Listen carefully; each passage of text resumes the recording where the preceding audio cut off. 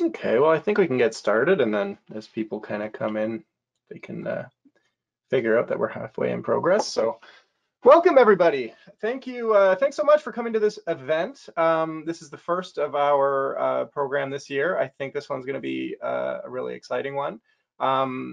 Yeah, this one is a joint presentation by Sean Rathwell from Dillon Consulting and Alex Stekiafantis from OC Transpo on the bus alternative energy systems project that they undertook. So welcome, welcome. And I just want to start by thanking our sponsors for this past year of our programming. Parsons Dillon, Morrison Hirschfield, JL Richards, BT Engineering, CGH, WSP, and Stantec. Thank you very much for supporting the National Capital section.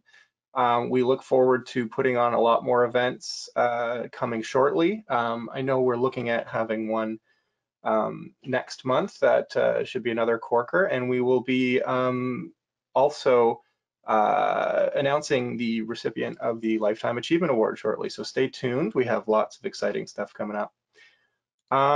So today we have, I guess I should probably start just by sort of saying, as the presentation goes forward, you all should have the option to chat. There's probably a little speech bubble there. Feel free to enter your questions just as you think of them as the presentation is going on. I will, at the end of the presentation, read out all of the stored questions, and then we can also kind of open the floor for live questions if anyone has any at that time too. Yeah, just whenever you think of them, just shove them in there, and then we'll get to them at the end. So yeah, I guess I will introduce our speakers. Alex Stekiafantis is a transportation planner with over 10 years of experience in the public transit and aviation industries. Prior to joining OC Transpo in 2016, he was the manager of airport planning and municipal affairs at the Ottawa International Airport Authority.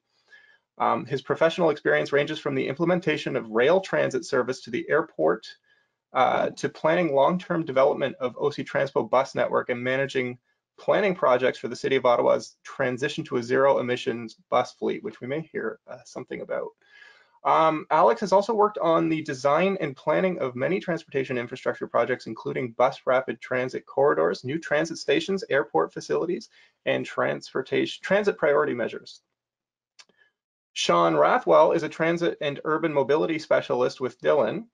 He has more than 36 years of experience in the Canadian transit industry. He started his career at OC Transpo and spent 15 years working on the planning and operation of transit services throughout the Ottawa region. As the manager of service planning, Sean was responsible for route planning, schedule analysis, service strategies, detour and development planning, and the operational planning and development of transit infrastructure such as terminals and stations, bus rapid transit facilities, transit priority measures, and park and ride facilities.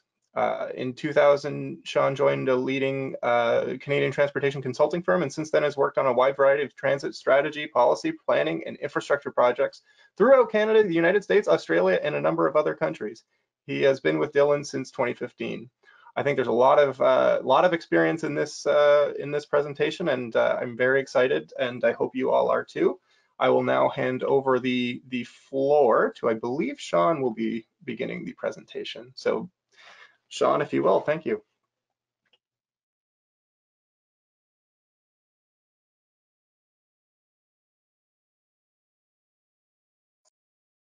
Unmute myself and I'll be ready to go there. Actually, Alex is going to start off things, do the first 4 or 5 slides to introduce the effort and set the stage. I'll do some things in the middle about the work that Dillon actually did, and then Alex will talk more about city stuff. So Alex.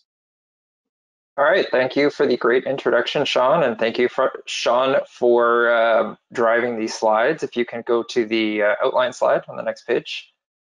So today, Sean and I are going to discuss the electric bus project, essentially, all the way from the outset at the climate emergency the city declared, all the way to our current pilot project, our procurement that's just getting underway, and the next steps, and then including a lot of work that Sean did on the selection of technologies in the bus alternative energy systems project.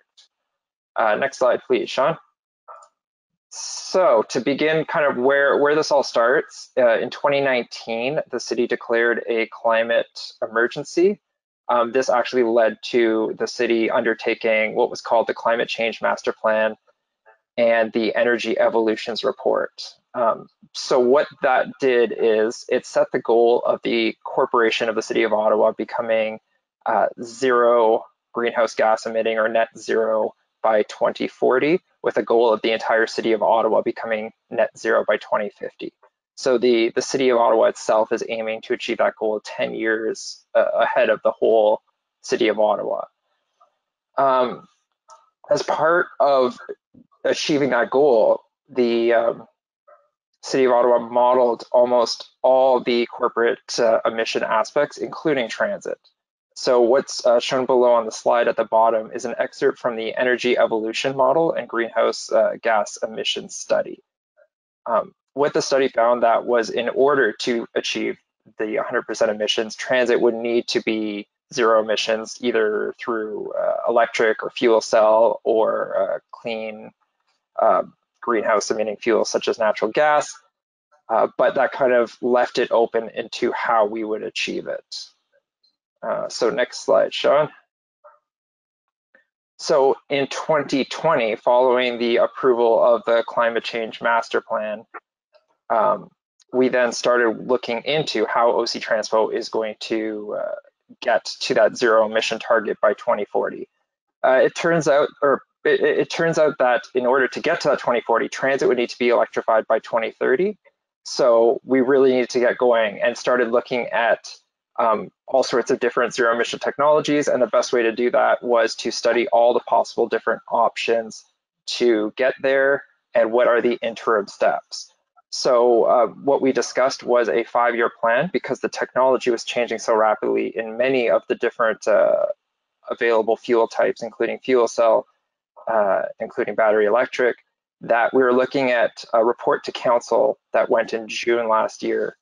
And I don't want to spoil too much more of the presentation, but Sean's going to get into that, where we would recommend a 5-year plan of a specific technology that you'll hear more about. And I'll follow up after Sean's presentation.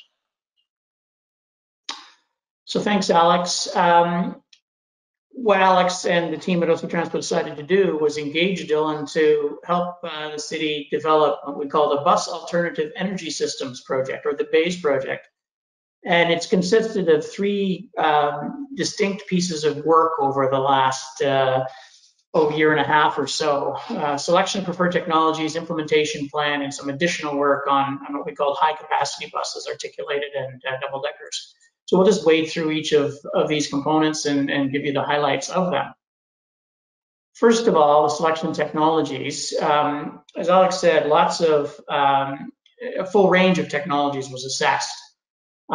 This included compressed natural gas, CNG, something called renewable natural gas, which is still natural gas, but it's created from the processing of waste or industrial processes or something like that, meaning it has come out of the ground essentially. And then the diesel electric hybrids, similar to the one on the right in the screen here that OC Transpo ran for a number of years.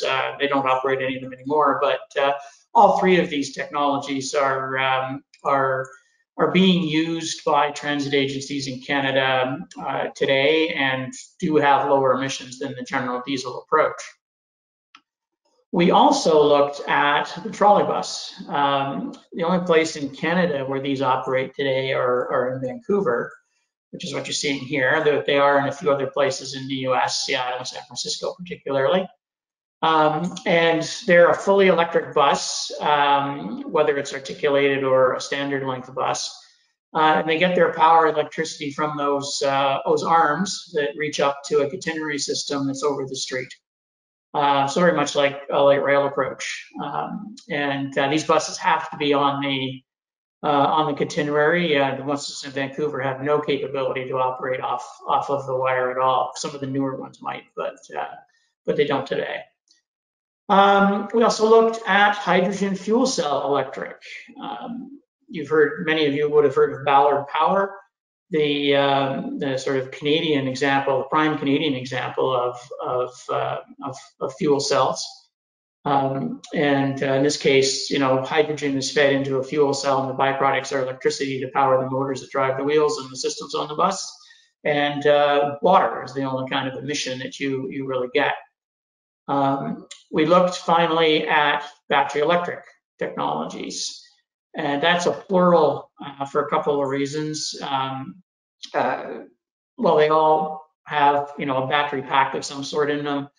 There's sort of two charging approaches, as you see on the top right, charging in the garage, whether it's from a ground-mounted thing that you would see in your house or at a store or something for your car, or overhead, like the pantograph that's shown in the image. And you can also do charging on the street, if you will. And the difference between in the garage charging versus on the street is in the garage charging, buses tend to have a larger battery capacity, thus greater range because they only going out and coming back. Whereas with smaller battery capacity, we then do multiple charges along the way. So we looked at those technologies together. Being good transportation planners, we set up a grid to do an evaluation, and 4 primary categories for evaluation: the vehicle, the infrastructure needs, the operational impacts, and the environmental impacts. And within each of those primary categories, a number of subcategories. The percentages you see there are the sort of weighting factors that were developed with a group effort with a technical steering committee that the city put together to assist with this project, and how they and what they felt was important. Each individual sort of averaged together. The results of the technology selection were probably not too surprising to most of you, but CNG, RNG, hybrid electric, while they are lower emission than the conventional diesels, they're not zero emission, and as such, they don't really meet the city's climate change plan requirements. They're not eligible for any funding right now from senior levels of government towards zero emission buses, so off the table, essentially. Trolley buses, well, they're attractive in a lot of ways. They are the absolutely most expensive vehicle to buy of any of them. They are the most expensive technology to maintain those vehicles. And that's because there aren't too many of them around. The parts are expensive, long lead times, and so on. And they require all that substantial additional infrastructure. You've got to build the catenary system and the rectifying power stations all along the route in order to make it happen. And you can't really go anywhere else with much reliability. Hydrogen fuel cell electric buses are certainly feasible, are practical. They are out there, although in smaller numbers than battery electric, but they are a bit more expensive to buy as a vehicle. And the biggest issue really for Ottawa was there is no hydrogen in Ottawa. You get hydrogen by either, processes that create it, industrial processes, for example. And the closest one in Ontario that produces that is in Sarnia, as we've learned. There are some in Quebec, but the main thing is if you want to get hydrogen that's already there, you have to truck it in from somewhere, which seems kind of counterintuitive to things. Or you can create your own hydrogen using an electrolysis process, build a big electrolyzing machine. And as we learned, it works fine, but the amount of electricity needed to get a similar range of battery electric is more because of the losses in the electrolysis process, the power losses that you have. So it's going to be a more expensive process. Battery electric buses are the least expensive of the zero emission vehicles, and they're very available. They've been on the market the longest compared to, or in higher numbers too, compared to hydrogen fuel cell electrics. They don't require quite as much infrastructure, certainly, as the trolley buses, and it's similar to what you need for hydrogen fuel cell in the bigger picture. And there's lots of upside for potential improvements in the battery technology in terms of density of the energy, so you can get better range and these sorts of things. So the conclusion, recommendations, certainly with larger buses, was to proceed with considerations of battery electric technology, but definitely keep an eye on how technology is progressing over the coming 5 years, and make sure that it is advancing the way you wish, because the city's ultimate goal is to be able to replace a diesel bus with a battery electric bus on a one-to-one basis. Something you can't necessarily do now because the range is much higher on the diesel. And then proceed with an implementation plan to figure out what the costs and things you have to do to make this happen are. As far as the paratransit buses are concerned, they're also a factor here. When we were doing the work on the selection technologies, there was very little on the market that was proven in any way of a small vehicle that would be suitable for a paratransit bus. And with the fleet replacement scheduled to happen sort of in a year or two from when we were doing the work, there didn't seem to be time to feel confident that you could buy a technology that would work and be effective in service. So the recommendation was made to delay implementing the new technology for the next replacement cycle in a couple of years. And then these vehicles have a much shorter life, 7 years or so, compared with 15 for the full-size buses. And then, you know, monitor technology, do your pilot tests, feel comfortable, and you can move forward at the subsequent replacement cycle around 2030. Alex will tell you how this recommendation has evolved a little bit with other aspects, but that let us move on with the implementation plan. Lots of elements to this, and we had to create sort of individual plans for the vehicle purchase and how that would evolve. The garage facilities plan to look at the infrastructure you need in the garages itself to make battery electric feasible. Off-site infrastructure, you don't have to just do things in the garage. There's things you have to do before you get to the garage as well. And then a training plan, because the technology with high voltage, all the mechanics need certain levels of training. The vehicle operating characteristics are a bit different, and it's been recommended that that operators receive a small amount of training so they're aware of what to expect. And then we bring all that together in an overall plan for 15 years. And that 15 years comes from the life of the bus, the full cycle needed to put everything into a battery electric zero emission setup. So to explain a bit more why you've got all these other bits, if you look over on the left of the screen, the grid and substation elements, none of OC Transpo's garages, and frankly, virtually no transit garage across the country, has enough electricity coming to it or near it to accommodate the charging of battery electric buses. It's megawatts and megawatts of electricity that you need just at each garage in Ottawa's case. So that means there needs to be grid upgrades in the electrical distribution system, probably substation upgrades. So Hydro Ottawa needs to get involved and get things built and set up to get the electricity to the garage sites. Once you get on the garage, you've got to be able to receive this high voltage power and transform it down to something that you can manage and distribute within the site itself. You need various transformers, upgraded electrical rooms throughout the site to manage all the things that are happening there, and probably some backup power as well. And then finally, you know, you've got the electricity being distributed around, you've got the on-site electric bus charging equipment, you have charging power packs where the electricity comes in, and then you've got the dispensers, either the ground-mounted or wall-mounted plug-in types that you're familiar with cars, or the overhead pantographs or outside overhead dispensers as well. And all of that stuff, a division of Hydro Ottawa called Envari assisted the city with getting some of the costs figured out and the implications. They were very important in putting that work together. And then finally, on the right side, you've got the vehicles themselves. Once you've actually got them in place, you've got to have all this other stuff ready in the first place. So each of the different elements, just to give you an idea of the money involved here, the vehicles themselves, OC Transpo has those 4 kinds of vehicles that you see. You see on the left the approximate battery electric bus costs for those different bus types. 1.3 million for the 40-foot standard transit bus. That compares to almost 800,000 that a diesel version would require today, so about a $500,000 premium.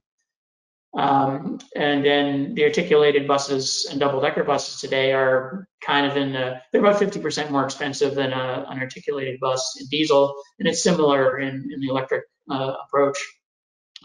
And then the paratransit buses at $500,000, that compares to, there's a lot of variety in the paratransit vehicles, low floor, standard floor, different lengths and sizes, so they vary quite a bit in cost, but the kind that OC Transpo operates is somewhere sort of the $250,000, $300,000 range if they were replacing them right now with a diesel type version. So put it all together over 15 years, and you're looking at not quite $1.5 billion just to replace the bus fleet. And with a $500,000 premium, that's not something that OC Transpo and the city is able to afford without senior government assistance. And Alex will tell you more about that stuff a little bit later. The 15-year plan, the vehicle purchase plan that OC Transpo is working with at the moment looks somewhat like this. And as they replace it with this implementation plan with battery electrics, you see the blue diesel buses on the screen diminishing, and the orangish portion of the bar, which is the battery electric component, increasing. And this is what a large bus looks like. If you're wondering about the dip in 2025, that's a reduction in the number of buses as the phase 2 of LRT starts to come online, and you don't have to bring the buses as far into to Blair and Tunney's, for example. The garage facilities plan for OC Transpo's 4 garage sites, the large Saint Laurent complex on Saint Laurent Belfast, the industrial complex on industrial between Innis and the train yards, Merivale on Colonnade, Merivale site on Colonnade Road, right across from my Dillon office, and the Pinecrest site on Queensview Drive, north of the Queensway opposite IKEA is where they all are. The garage electrical requirements, so the on-site substation, the distribution switchboards and so on, and backup generation, about $175 million to outfit all 4 of those sites brought together. The charging infrastructure is more expensive than all of that, even about $250 million by the time you've fully outfitted everything with charger packs, overhead pantographs, plug-in dispensers likely for the paratransit vehicles. And then there's some additional renovations that are going to be needed in the garage. We've put an allowance in to check on roof structures in the garages to make sure that they can deal with the pantographs being put down there. But also some of the service bays are going to need changes to deal with the new equipment for maintenance. You're not having the diesel engines, you've got electrical things now. And battery electric vehicles are a lot heavier than diesels, so hoists need to be upgraded. In all, about $24 million in additional costs just to do that portion. Off-site, the electricity grid and substation upgrade costs are, as estimated by Enviri for these places brought together, about $68 million, a little bit more. We put a line item in for on-street charging infrastructure, but in the fullness of the analysis, we decided collectively with OC Transpo to not put any on-street cost charging things in place. But I'll have more to say about that when we're talking about the high-capacity buses in a few moments. Also a training plan. The example in the graphic there is one that Winnipeg has put together, as they're a little bit farther down the path than Ottawa was in getting themselves ready for this. But in essence, you need operator and mechanics training. You need to manage that effort and make sure that everybody gets it, a delivery approach, train the trainers, these sorts of things. And putting it all together, the time for everybody to do this, bring the people offline of their normal duties, get them trained and so on, is about $11.5 million. It's not a small effort, given that there's a good 2,500-ish people that need to be trained at the OC Transpo effort. So bringing all that together, we talked about the $1.45 billion for vehicles and so on. It comes out to just a little less than $2 billion, which is an enormous sum of money. And about half of that, if you sort of work through year by year, is going to have to be spent in the first 5 years. And that's getting started on the vehicles, of course, but it's also largely that hydro and garage facilities effort that needs to get in place, in time for the vehicles as they start arriving and as you're building up site by site. So it's a lot of dollars. So that implementation plan allowed the city to put forward a plan to council mid-2021, and Alex will talk a bit more about this later, to address high capacity buses, or to address, 40-foot buses. They have a higher range than the high capacity double decker and articulated buses do, just because of the size differences. These Artics and double deckers tend to operate in different kinds of contexts. You go back in time, and OC Transco purchased articulated buses initially in order to put them on the busy corridors, particularly the transitway routes. They operate in different kind of context, and is the recommendation of battery electric and garage charged appropriate? So they asked us to do a little bit more assessment of that. And we did by first, which are we going to look at? The two vehicles are different. We selected articulated buses for a couple of reasons. One, they are the next ones that need to be replaced before some of the double deckers, given their age and lifespan and so on. And the second reason was, you can buy in the marketplace a articulated battery electric bus, and there are examples out there operating. It's not new, if you will. It's new, but you get what I mean. It's not new. The double deckers, however, they've been operating. A version of them have been operating in London, particularly in the UK, for quite some time now. They're not prevalent in the North American marketplace. There's only a couple of agencies that are testing them in service. Go Transit just recently, in the last couple of months, brought some in. But generally, they're doing the rounds as prototypes and being tested and that kind of thing. So we decided to focus on the articulated ones. We looked at three technologies: battery electric, garage charged. And the implications there are that you can't send the bus out for the whole day and complete the whole required service day that you can today with diesel. So they have to go back to the garage at some point and be replaced. So the implication is you need to have more buses available than you would need if you were running this with diesel. So there's a cost there.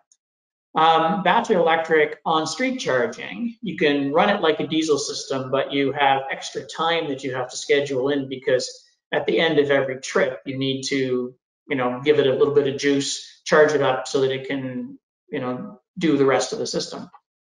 And then the trolley bus, we were asked to look at that again, because, you would never build a trolley system to do the whole region, all the bus routes everywhere. But perhaps looking at a particular corridor or high frequency route might be appropriate. So we included that and did a comparative assessment of these three technologies on the future baseline BRT corridor. So that's the median type BRT plan that is in place at the city between Bayshore Terminal, past Queensway Carleton, down the baseline corridor, past Baseline Station, and then down Heron and up to the Billings Bridge Station. We scheduled, as a transit scheduler would, to each of the technologies to figure out the vehicle requirements, the fleet, the schedules, times, everything for all three technologies, and did a 15-year life cycle analysis of the three approaches with those schedules in place. And learned the following, that the trolley bus scenario is much more expensive to both implement and construct, as well as to operate. In fact, about 40% more expensive over a 15-year life cycle than either of the battery electric bus scenarios. So that meant no more trolley bus.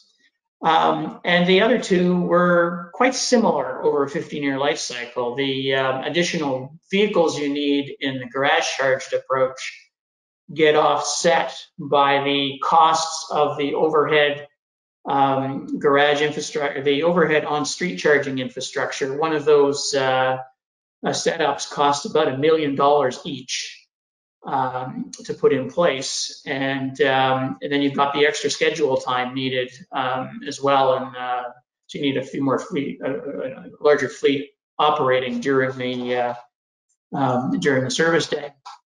So it all kind of balances out in the end.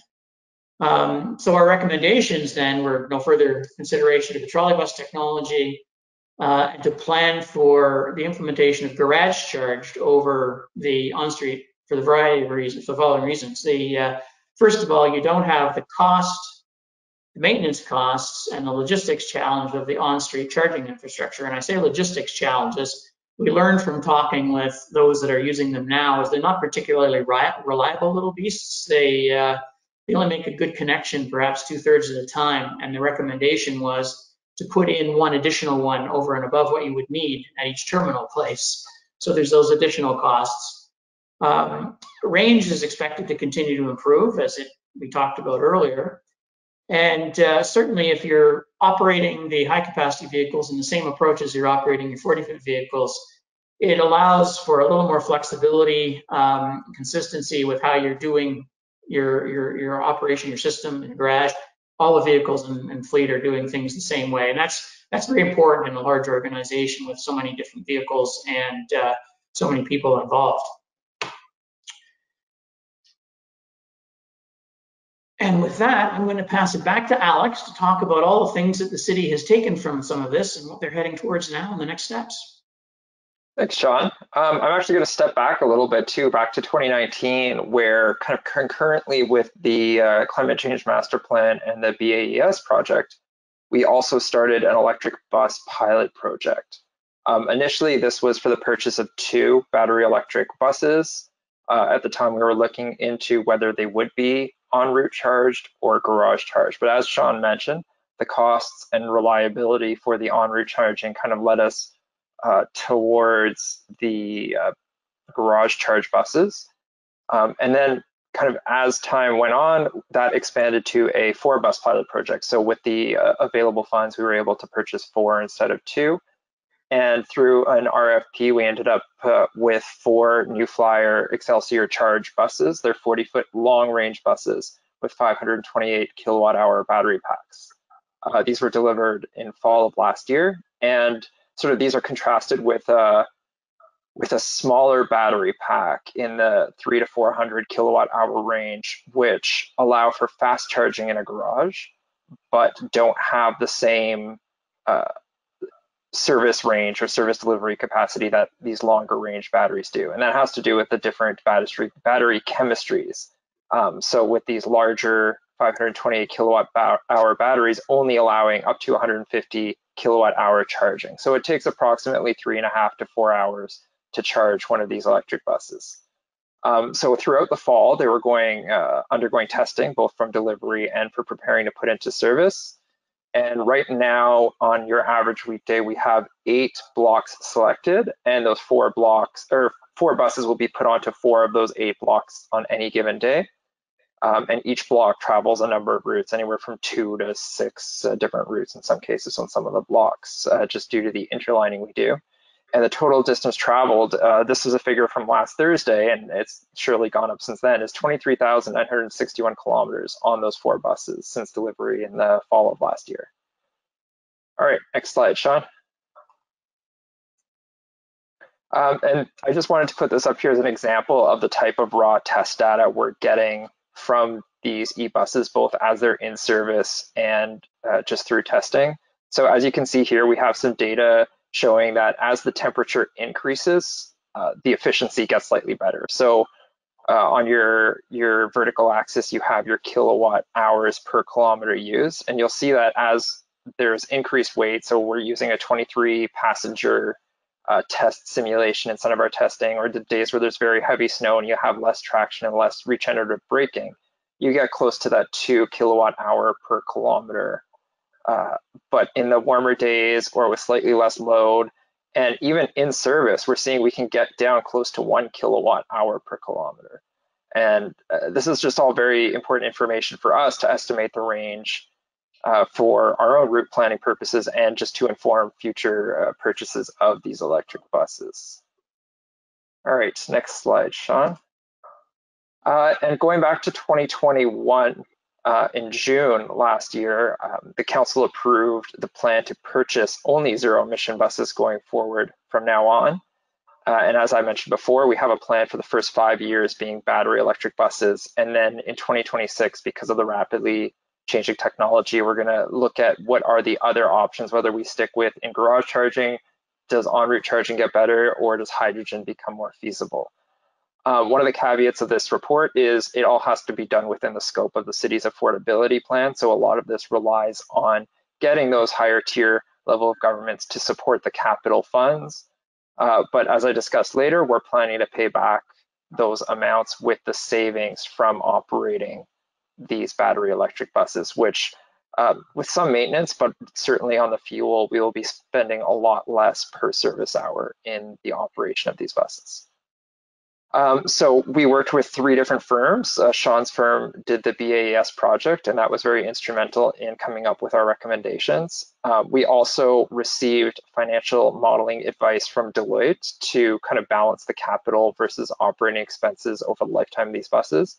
And a very important component is also Envari Energy Solutions expertise in the charging infrastructure. Envari is a subsidiary of Hydro Ottawa, and what we've learned from other transit agencies, both in Ontario and across Canada, is working with your local energy utility and figuring out what infrastructure requirements, both in your garage and off-site, are very important. What we learned is as we get closer to that first 5 years, 450 electric bus conversion, we do need to upgrade some of the off-site high voltage power lines coming to the garages. And so Envari was able to figure out when that needs to happen and what infrastructure is required. And the last point there is it's essential for council to know that all current and future operating costs are covered by revenue sources. And I'll talk in a little bit about what the federal government is offering in order to allow us to do this conversion. So next slide, Sean. So there have been 2 kind of major recent funding announcements that came up midway through the BAES project. So we had to kind of work quickly to get our recommendations out to take advantage of these funds. One is a Canada Infrastructure Bank loan that they offer to municipalities across the Canada that allows them to borrow at a much better interest rate for zero emission buses, whether it's hydrogen or battery electric. And the loan is paid back, as I mentioned, through operating costs over the lifetime of the buses. And this is paired with the Zero Emission Transit Fund, or ZETF, through Infrastructure Canada. And this is actually a grant program to help offset some of those high capital costs that Sean mentioned. Because as he said, the electric buses cost between $500,000 and 50% more for the high capacity buses than the conventional diesel buses. Next slide, Sean. So this is just a diagram of how it roughly works. So right now we're working with the Canadian Infrastructure Bank and Infrastructure Canada to prepare these loan and funding agreements that will then allow the City of Ottawa to do a competitive procurement to replace our buses according to our fleet plan. So we're not right now looking at changing the schedule or number of buses delivered. And for the first 5 years, our plan is for a 1-to-1 replacement. So where we are buying, for example, 74 buses in an upcoming year to replace 40-foot diesel buses at end of life, we'll be looking to procure roughly that many 40-foot battery electric buses. These funds are also going to help go to pay for the garage charging infrastructure. So right now we're looking at a 2 pantograph system for every electrical dispenser, and each one of those units is quite expensive, and we'll be installing those with help from Envari and Hydro Ottawa. All right, next slide. And then this is just a graphical representation of those percentages and numbers above. This provides a rough estimate of what those Infrastructure Canada and Canadian CIB loans are going to be. So out of the $1 billion program for the 450 buses, approximately 35 to 50% is going to be that Infrastructure Canada loan, and that depends on a whole bunch of aspects, such as how much of the cost is the infrastructure versus the buses, And then the city share is going to be the remainder that isn't covered through the Infrastructure Canada or the CIB loan program. All right, next slide, Sean. And then, as Sean mentioned, the battery range is going to be increasing over time, but until then, we have identified a few risks and some mitigations to those risks. One is that the long-term performance is uncertain. So as the technology changes, we're expecting these buses to last as long as our diesel buses, if not longer, which is a typical 15-year cycle at OC Transpo. And because of that, we're not buying all our buses at once. We're sticking to the fleet plan, which will gradually change over the fleet to zero emission between now and 2036. Because our most recent diesel buses were delivered in 2021 and have a roughly 15-year lifespan. So those will be replaced in 2036, which is when the entire fleet will be electrified. Another data operational limitation we have is not knowing how the battery will degrade. You hear all the time about how the beginning of life of electric vehicles always has longer range than the end of life. And so we're learning from other transit agencies who have been operating these buses before we have just how much their batteries are degrading over time. We're also somewhat protected from this because manufacturers do offer now battery warranties that, for example, will protect a battery to maximum of 20% degradation. So that's leaving 80% of its beginning of life range by a certain year. So we're looking to learn lessons from that to put into our procurements for electric buses going forward. And then regarding range, right now, the 40-foot buses we're buying have between 280 and 305-ish kilometers. Obviously on good days, it's higher than that range. And we do have some service blocks that are currently over 300 kilometers range in a day. So right now we can break those blocks up into shorter blocks, but that does introduce some inefficiencies. So this is one of the reasons we've also selected 450 buses, is because we're able to accommodate that into our network without having to do significant route changes. It's or blocking changes. The routes don't really change. But after 2027, when we hit that 5 years, then we're going to have to either rely on technology improvements to get us over those 300 kilometer ranges reliably, or ways to block the network differently. Next slide, Sean. And then just to summarize at the end, some of the benefits that we outlined in our report to council, and just some of the reasons why we recommend going with zero emission, particular battery electric buses are: there are no pollution, there's no greenhouse gas emissions for the powertrain. There's still some greenhouse gas emissions in the current technology that comes from diesel auxiliary heaters that we use in cold weather. This helps significantly extend the range, because right now, when it goes below zero, the battery would have to be used quite heavily to heat the buses. The new battery buses, they're going to be replacing life expired diesel buses, so we're not needing to change the overall fleet. We're going to retrofit our existing garages to accommodate them. This definitely helps address the climate change master plan's goal of getting to zero emissions, and the reduced operating costs I mentioned above are significant, and they're going to be used to fund the capital costs.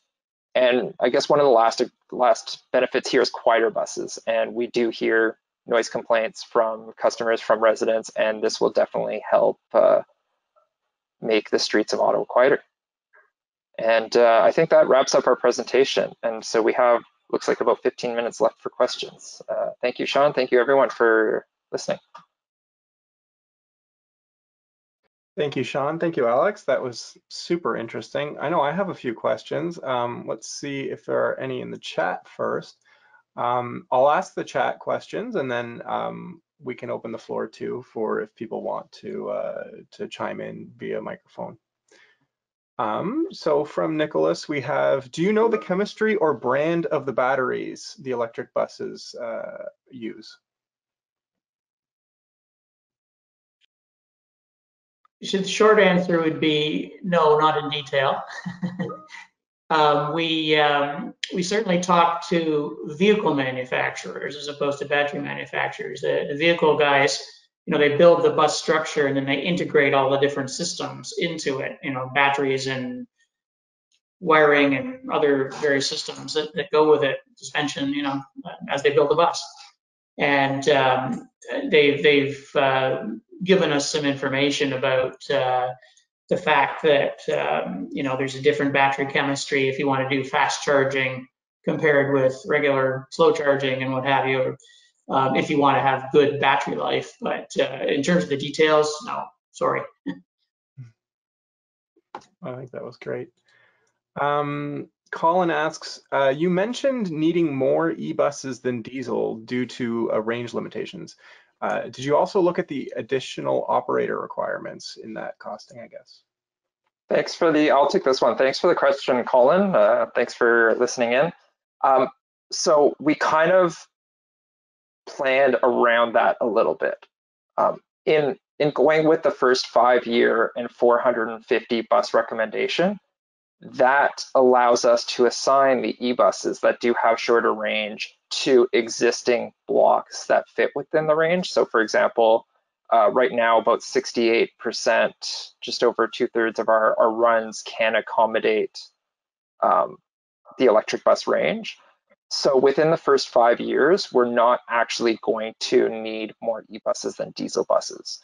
Where that becomes tricky is the beyond 5 years. So that's why in 2026, we're going to have to update this planning work, because we'll either need to factor in increased range through technology, or at that point, we're going to have to look at either additional operator requirements or some other way to add service hours into the network to accommodate for the extra deadheading of these buses back to the garage to charge.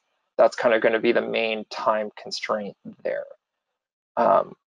So kind of indirectly, we looked at it by identifying where the limits are for those 450 buses.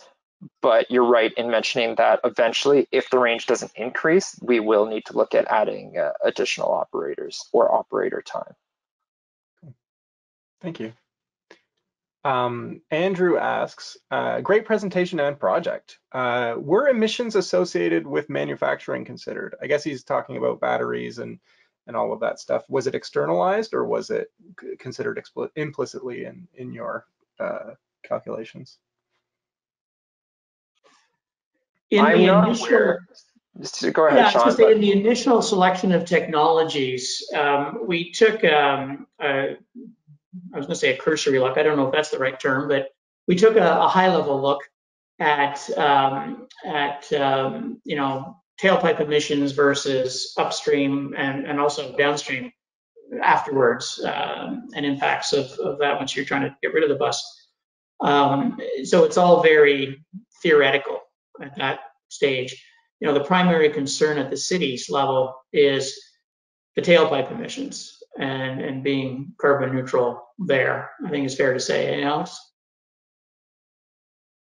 Yeah, like we looked at for the purpose of the study, basically just the curb emissions. And this project didn't do the greenhouse gas model that the city used. That's in the energy evolution study. And I believe they also just looked at the direct emissions within Ottawa and didn't consider the manufacturing. Okay, thanks. Andrew also asks, does Hydro Ottawa expect to be able to keep up with electrification demands from all other sources, i.e. building, heating, cooling, electric vehicles in the coming years? Has that kind of been, I guess, considered throughout this? That's a good question. I know for our project and our electrification, they've told us they will be able to accommodate our full fleet electrification over time as the upgrades happen during the next 15 years. I'm not sure what discussions they've had with the other large energy users in town. They exist, and I imagine they would, but I can't speak specifically to that. I guess that's Andrew. I guess that kind of dovetails with one of the questions that I had. When you were considering alternatives, did time of day in terms of charging or generation of hydrogen, for example, kind of come into it? Because I know like there's a lot of excess energy that's kind of grounded throughout the night versus at peak times. So was that a consideration? Were there options to kind of get a good deal on some of this energy if you are doing the bulk of your hydrogen generation or battery charging overnight in this case? It did come up. So throughout the planning process, we looked at a representative schedule of our regular day-to-day bus operations and figure out when is both the time required to charge to get the buses back into service, but also what time of day could we do, for example, overnight charging. We're a little bit limited in that there are some requirements for the bus to come back and charge no matter what, but we're able to also schedule that. And so we worked with Invari to come up with a charging schedule as part of the electricity demand and cost calculations. We're working with them now on some estimates for what they call a Class A account that takes into account the peak charging day. I think it's using the peak 5 days of the year and how to offset that.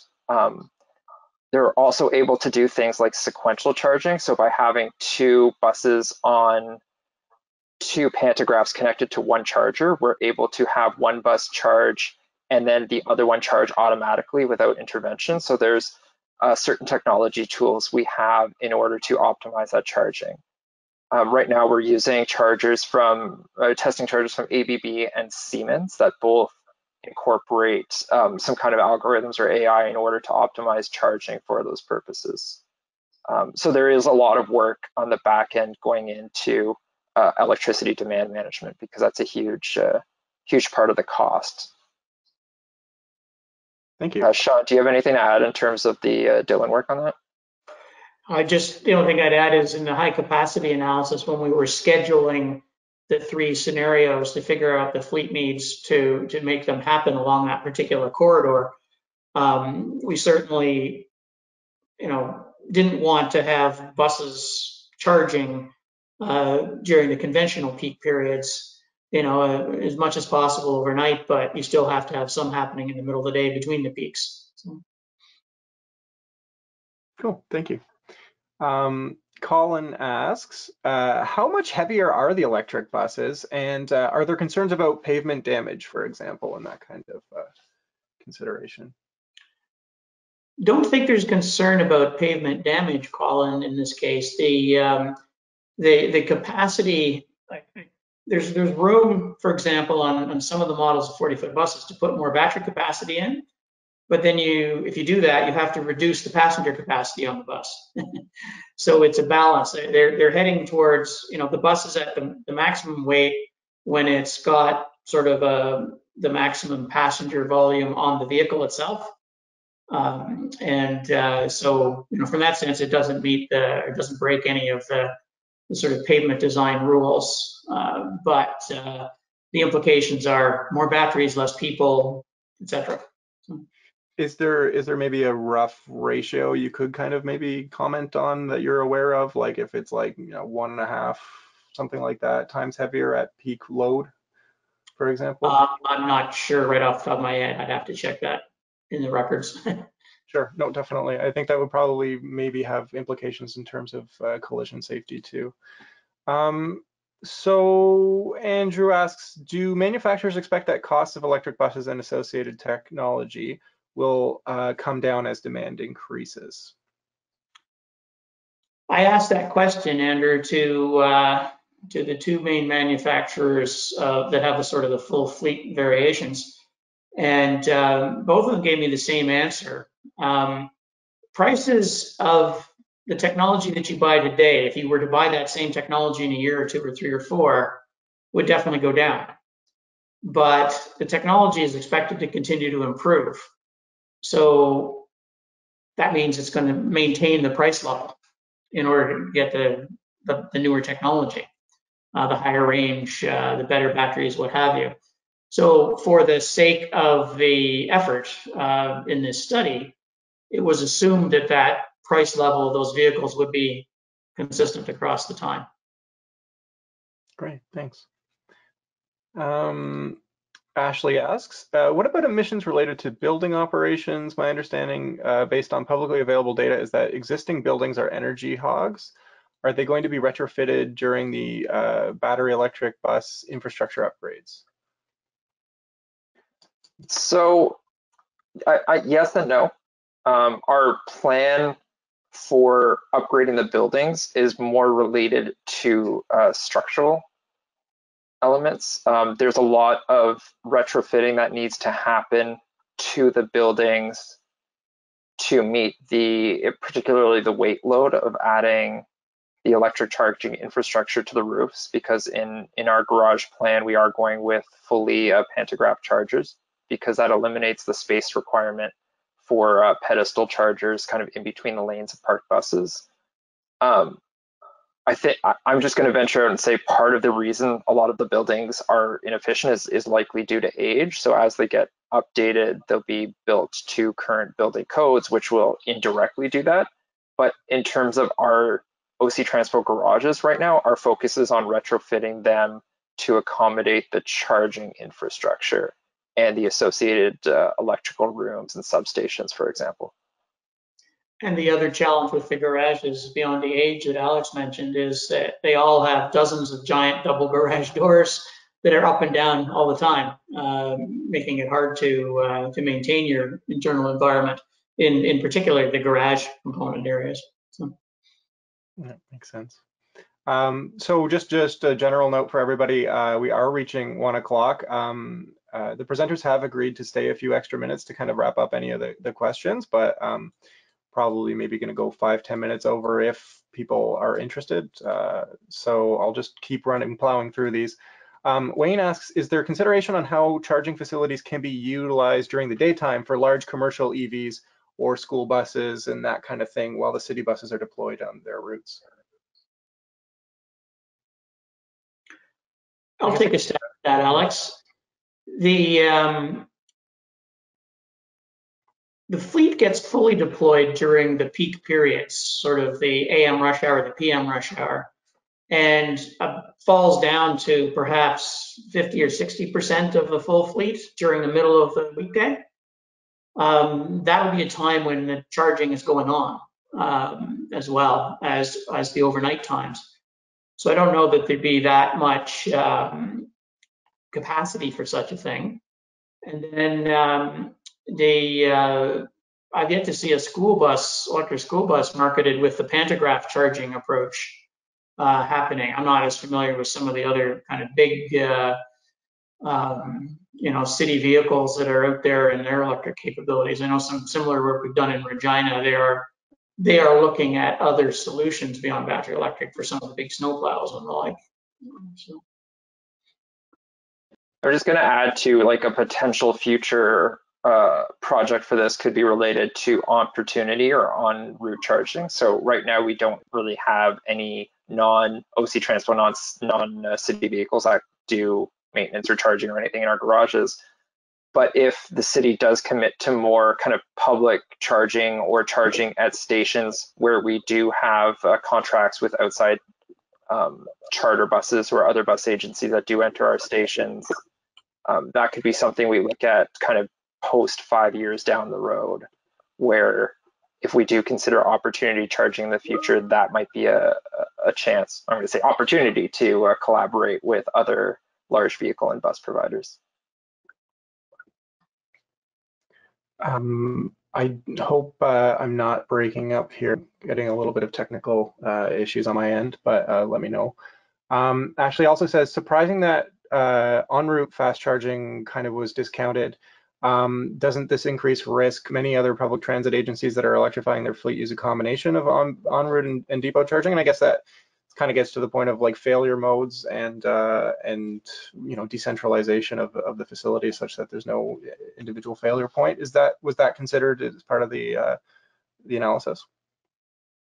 Some of the challenges we learned about, as I mentioned in the presentation, that these facilities weren't that reliable as well. So, when we were looking at the high capacity analysis, for example, in order to accommodate the schedule of the vehicles and the frequency of service during times, there needed to be, 2 charging units at Bayshore and 2 at Billings Bridge at the end of each at the line, basically. And then the recommendation was, because they don't work, sometimes you need to put an extra one in. So we put 3 in each place. That's fine. You had the reliability issues. The other issue we learned about was the battery chemistry. If you want to buy a bus that has the longest range possible, the 500 and whatever it was number that Alex mentioned it bought for the pilot project test buses, that's the highest range available, highest battery capacity available.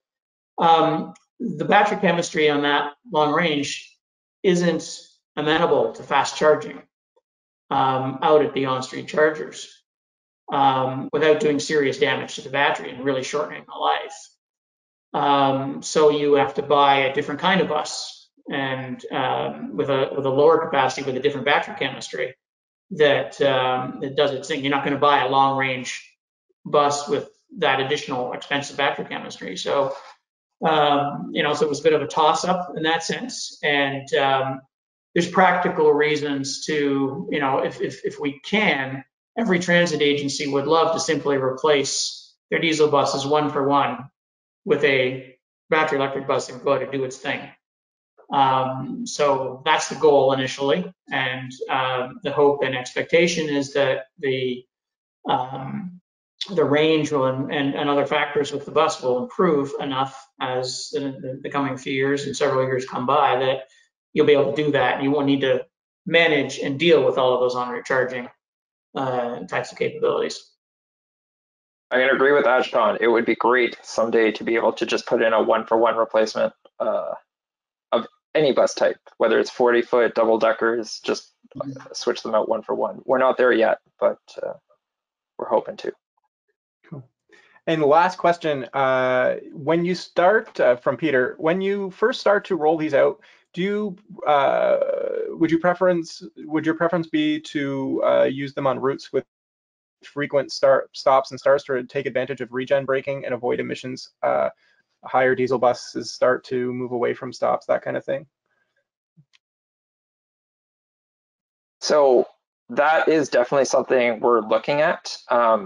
Right now, because we only have 4 buses, we're assigning them to basically as much variability in the route selection as we can to get as many data points as we can for things like elevation, for frequency of stops.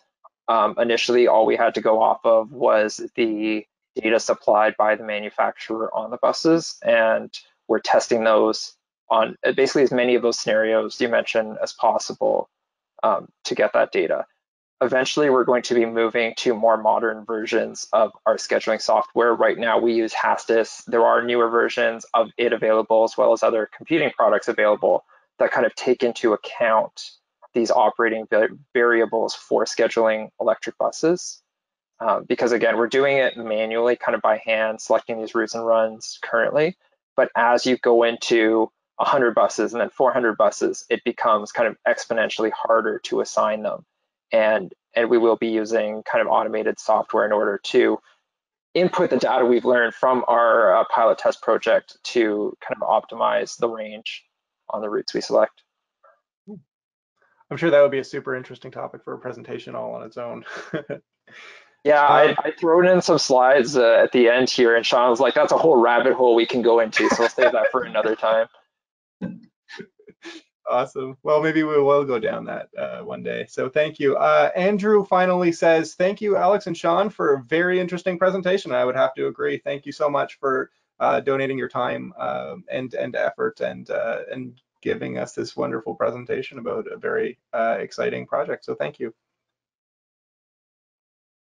Thank you, John. And thanks everybody for the interest and attendance. It's great to share this work we've been doing. All right. I guess that's it. Thank you, everybody. Take care, and we'll see you soon.